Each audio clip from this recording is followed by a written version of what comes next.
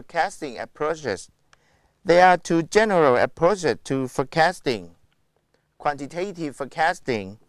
Quantitative and quantitative methods consist mainly of subjective input. For the quantitative forecasting, quantitative technique permit inclusion of soft information such as human factor, personal opinion, hunches. These factors are difficult or impossible to quantify. For the another forecast approach we call quantitative forecasting.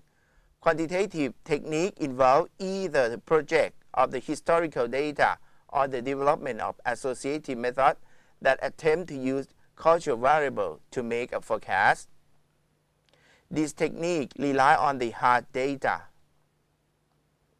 Type of forecast: judgmental, rely on analysis of subjective input obtained from the various sources, such as the customer survey, the sales, staff, manager, and executive. Time series forecast simplify attempt to project past experience into the future. This technique are historical data with assumption that the future will be like the past. Some models merely attempt to smooth out random variation in history data. Others attempt to identify specific patterns in the data and project or extrapolate those patterns into the future without trying to identify causes of pattern. The last one we call associative model. Use equation that consists of one or more explanatory variables that can be used to predict demand. For example, demand for pen might be related variables such as price per gallon and the amount spent on advertising, as well as to specific characteristics of the pen.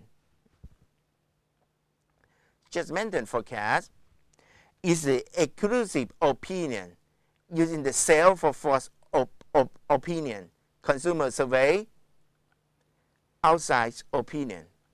For the time series behavior, it's like a trend for the data, use the seasonality, cycles, irregular variation, random variation. For the trend and seasonality, trend is a long-term upward or downward movement in data using the population shape, changing income. In the seasonality, it's a short-term, very regular variation related to the calendar or time of the day. In restaurants or services, call center and theater all experience seasonal demand. Cycle and variation. Cycle is a wave-like variation lasting more than 1 year. These are often related to the variety of economics, political, or even agricultural conditions. In irregular variation, due to the unusual circumstances that do not reflect the typical behavior such as event in labor strike, weather event, random variation is a residual variation that remains after all other behavior have been accounted for. Forecast variation. The figure 3.1 shows the irregular variation, like in the trend and cycle and seasonal variation.